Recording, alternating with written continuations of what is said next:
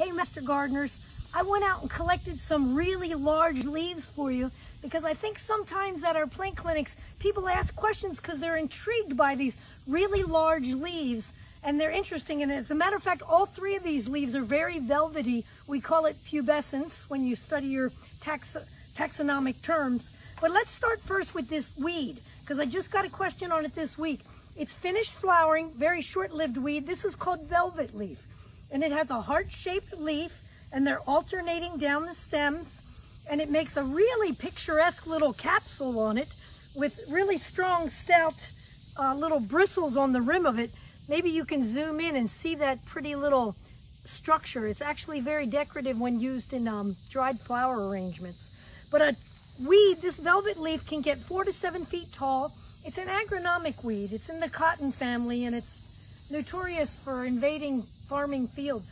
And I get it here in my local area, in my garden beds and all. But a very velvety leaf. In the original days, they had hoped it would become a source of fiber that they could make ropes from and different canvases and things, of course, during the shipping trade when that was really common. So this is a common weed that's not invited and not wanted, but in case, well, I'll give you a little fact on that later on. So another weed that we see on our roadsides with these huge elephant-sized foliage, this is our Paulownia. And I've done another video on Paulownia when it was in full bloom on the roadsides. Right now, it's already going into seed. Big velvet heart-shaped leaf. It's in seed pod now. Let me find my pods. Oh, they're not all here, but here's the beginning of the little pods starting to form on the tips. They're kind of fun to play with, like little castanillas. This is oppositely arranged on the stem.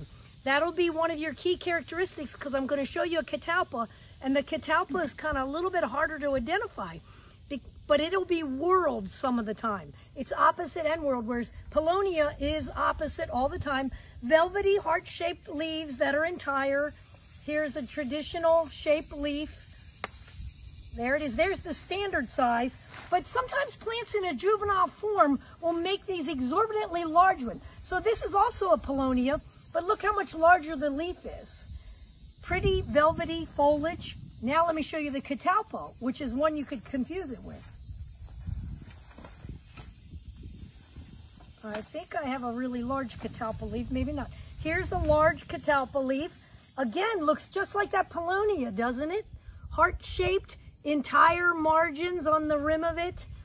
But the unique characteristic that can help you some is they are whorled. Look down the stems, you'll see 1, 2, 3 leaves. Here on the tip, 1, 2, 3. We call that arrangement whorled. And the catalpa's whorled. The leaf is very confusing with the Paulownia leaf. And you know, you're probably not going to see catalpa too frequently. It's a very large tree with a white flower on it, and it makes a very long pod.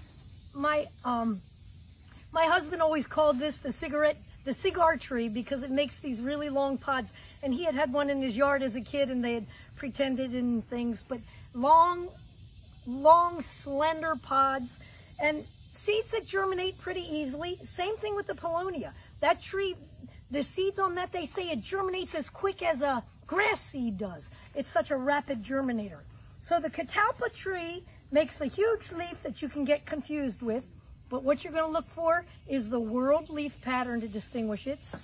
When you're distinguishing the big Paulownia, here's the big Paulownia, and I told you it has elephant-sized leaves. What you're going to look for on the roadsides is this opposite pairing of the foliage. Both of them are very velvety leaves, so that won't confuse you.